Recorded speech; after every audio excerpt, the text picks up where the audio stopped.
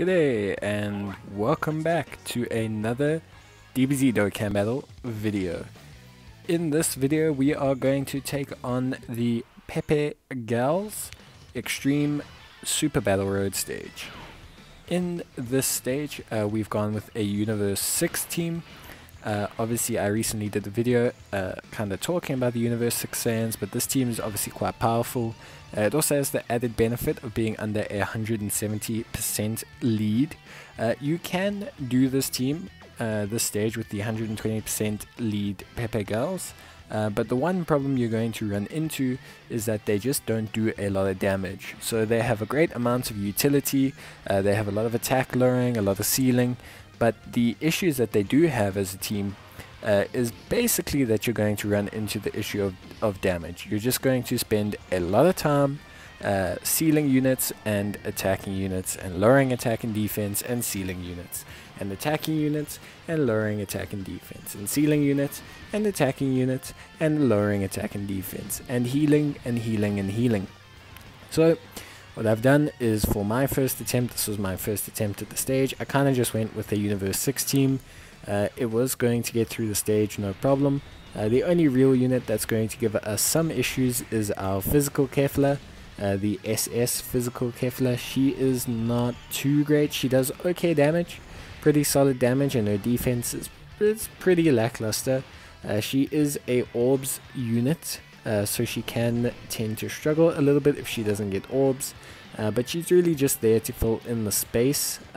We are going to rely mainly on the rest of the team and getting set rotations. Units like the Tech Caulifla and the Strength Kale are going to be doing a lot of the defensive work, and then we're also going to run with the LR in the other rotation alongside a Kefla, while the Caulifla floats alongside the Keflas, the physical and the other strength one. So in terms of this stage, pretty much the main issues that you should worry out for is, obviously, as with any of the ESBRs, you want to be careful of the units that have type advantage against you, and just basically bear in mind that all these units hit pretty hard. They did they did upgrade the Peppy Gals ESBR quite substantially compared to the SBR. If you look at some of the stages, like for example Fusion and Shadow Dragons, I don't think they upgraded those stages and made them as difficult, or the scaling, the jump in difficulty wasn't as big as, for example, in the Peppy Gals ESBR. The SBR can be done relatively simply with quite a few relatively minor units, whereas this ESBR is actually quite tough and can take, like I said, a very long time if you run it under 120% leads, just because the damage stats are quite low. Fortunately, the other Peppy Gals units do have a lot of utility, but we are using Team Thunder, basically attack stats, and defense stats, basically stat stuffing machines. We are keeping the Goku alive, in case you haven't noticed, so that the Kale and, well, all of the pure Saiyan buffs that a lot of our team gets stay active. Units like Caulifla, Kale, the LR, Kale and Caulifla all get a whole bunch of benefits whenever they are fighting pure Saiyans. So we are just keeping Goku alive so that we can kind of capitalize on that additional parts of their passive. Things like the LR, Kale and Caulifla, firing an extra super attack really helps. It helps build their evasion, builds their defense. You know, units like Caulifla, Tech Caulifla fire an additional attack. Not that it matters too much, but it helps her do more damage. Similarly with Strength Kale, etc, etc. Kefla doesn't do anything spectacular when fighting pure Saiyans, but yeah, it is one of those things. So yeah, Kefla is going to do some really decent damage here. Unfortunately, she hasn't transformed the full way, so we're not going to have super effective against all types. And then we do have her evasion, which is very, very helpful. So yeah, very solid so far. The only thing we're lacking is a little bit of damage, but you're going to lack that across most Peppy Gals teams, way more than this even. So yeah, you're just going to have to kind of deal with it. Unfortunately, Physical Kale is not on the Peppy Gals team. She would help tremendously in terms of the damage portion of it, but she for some reason is too buff, I guess, to be on the Peppy Gals team. So it is just something we unfortunately have to deal with. But other than that, the team went perfectly fine. I didn't have any problems with it. The Universe 6 teams, obviously quite powerful, just from their raw stats alone, plus being under 170% lead, it makes them very well suited to taking on the stage. So yeah, overall I was quite impressed with how they performed. If I could replace a unit, I would replace obviously the physical Kefla. But there is quite a lack of options beyond what I currently have. I probably do have the ideal Universe 6 Peppy Gals members literally to put into every single slot here, so I can't complain too much. I actually don't think there is a better Peppy Gals Universe 6 team that you could run. Unfortunately, Vardos also for some reason is not on Peppy Gals, so it is just something we're going to have to cope with, because without Vardos there's also not a lot of support options or ceiling options. Vardos would have been a great supplement over the physical Kefla here, but it's okay. In this stage we're going to keep Gohan alive. That's for Hybrid Saiyans to trigger some of the buffs, and then we're going to keep Vegeta alive as well for Pure Saiyans. We're going to target the Krillin for no other reason than the fact that he's going to do a lot of damage to the Kefla if he manages to hit them.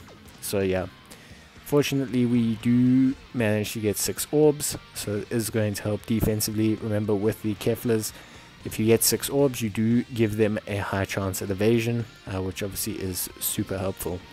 And you can see quite clearly how much damage these stages do.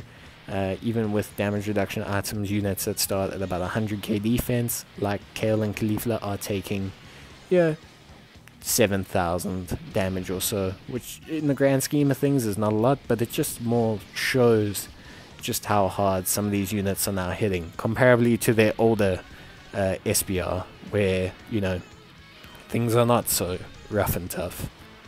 But overall, a very clean run with this team.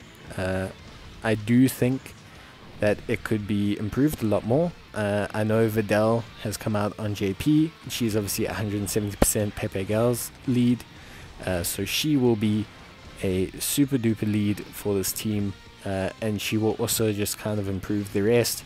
You know, Launch, Oceanus, Ribrianne, those units will have 170% lead, and they'll really perform quite nicely underneath her.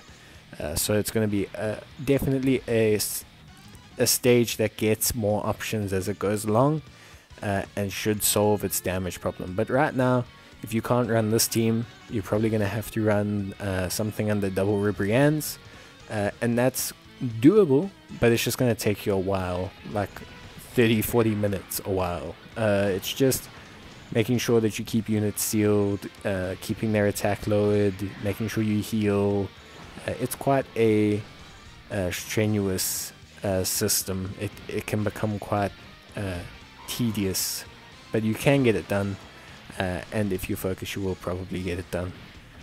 But there we've got rid of Krillin, so we've got rid of the main numero uno threat, and we're going to start working on the Gohan, and we will leave Vegeta for last, because the only tech unit we have cannot be hit by Vegeta, of course, and getting rid of Gohan will stop the threat against our physical Kefla. So yeah, we definitely want to start working on Gohan as soon as possible, although the LR should be able to take him out quite quickly and seamlessly.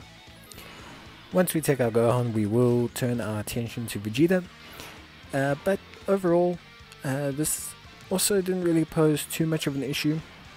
We only really run into issues when maybe physical Kefla gets caught by an attack, or maybe when the strength Kefla doesn't manage to get 6 orbs, because that obviously does affect her evasion. As you can see, We're just taking a look there. Very impressive card.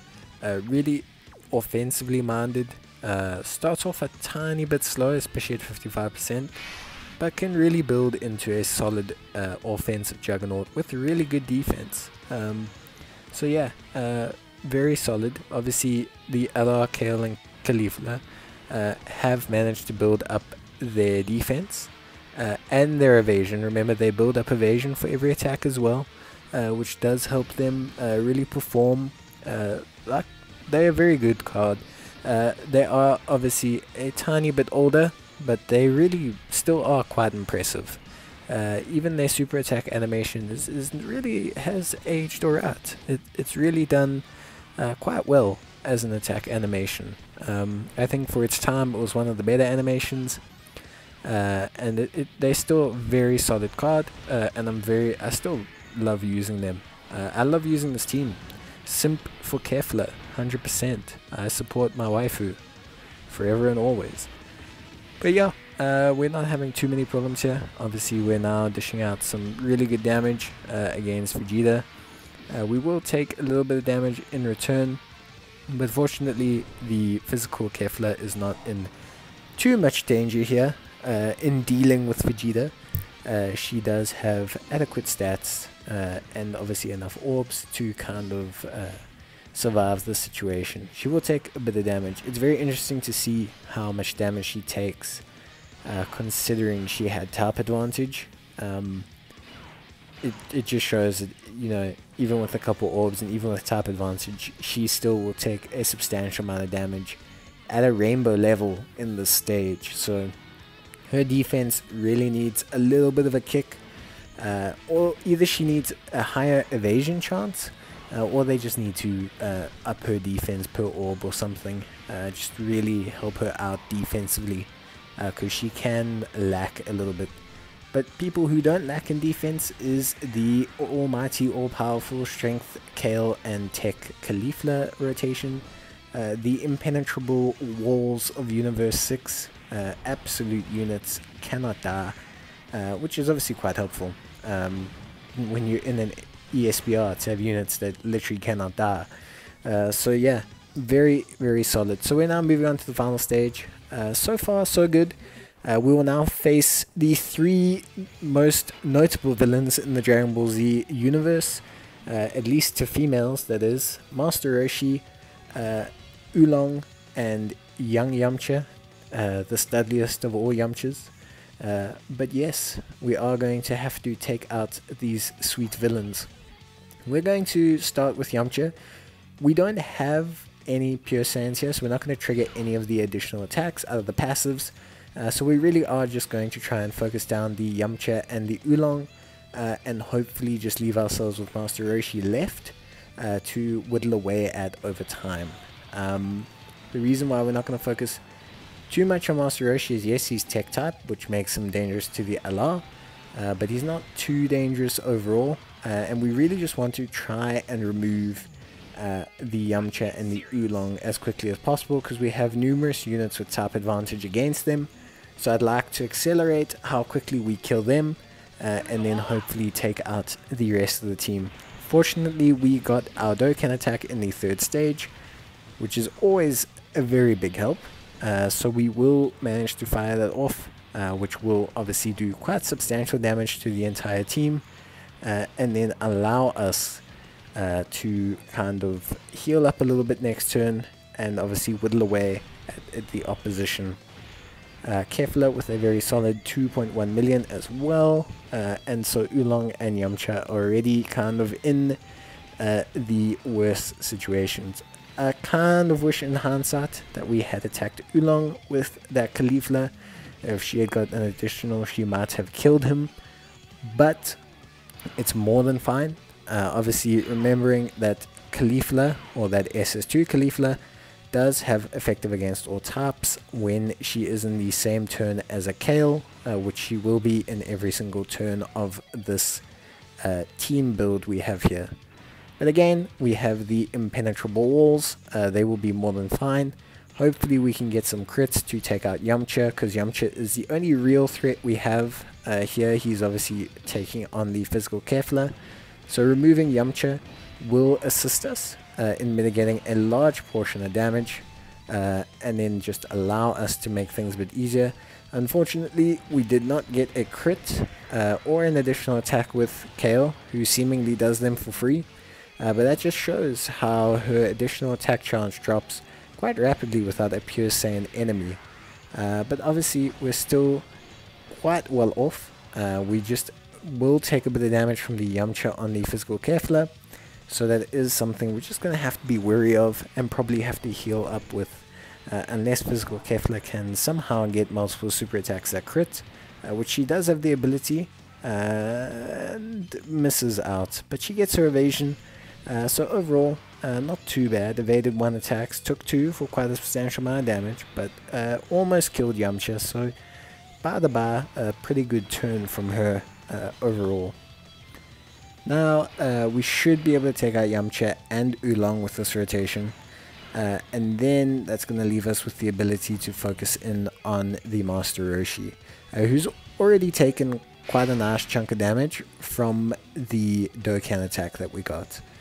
So we're going to get our 6 orbs here, which will make our good girl Kefla a little bit tankier with her evasion kicking in. Then we will get the ultra attack with the LR, and then we should get the Kefla at the back to hopefully finish off Oolong.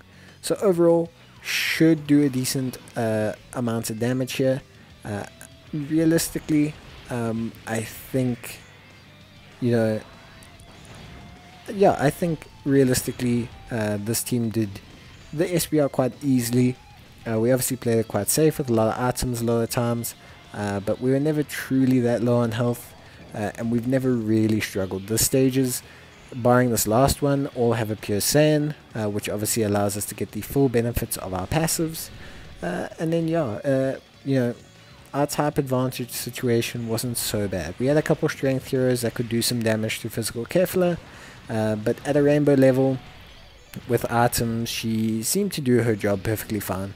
We got 1 or 2 good dodges to avoid some damage, but overall the defensive might of running Kefla and the LR Kale and Caulifla alongside the strength Kale and the tech Caulifla rotation was just a bit too much to handle for this stage. The fact, like I say, that we can't take damage really helps us out. The only time we notice it is on this last stage, because we don't get as many additionals as we normally would, obviously making our defense not spike as quickly. But even without the additional defense or the additional attacks from their passives for pure Saiyans, you can see that this team still does a very solid amount of work. This Caulifla here hasn't stacked her attack that much, but her effective against all types does help, and her evasion obviously kicks in as well. We're now also going to get the final transformation for our girl Kefla. This gives her the evasion innately. Basically, she is going to be able to evade automatically. So the only thing now is the orbs basically proc a additional super attack for her, which is more than fine. We're not going to get the active skill, unfortunately, but overall we are going to do more than fine here. We do just need to be careful because now we're obviously out of items. So the LR here can take a fair amount of damage if they catch a super attack, which they are going to. Oh, never mind. We're going to get the evasion. So there we go. The evasion kicked in a lot. And we have evaded all forms of damage. And now we're going to get quite a good amount of damage. And obviously you'll notice the attack stat has dropped slightly. But she is super effective against all types, which obviously means that her damage has technically gone up. Because even though the numbers dropped, she now can damage any type at a 1.5 times modifier. So yeah, overall, really solid performance. But cool, thank you guys for watching. Let me know in the comments how you have found the Peppy Gals ESBR. And let me know what other ESBR you're having any problems with. But until the next video, stay safe, take care of yourselves, and until then, cheers and bye.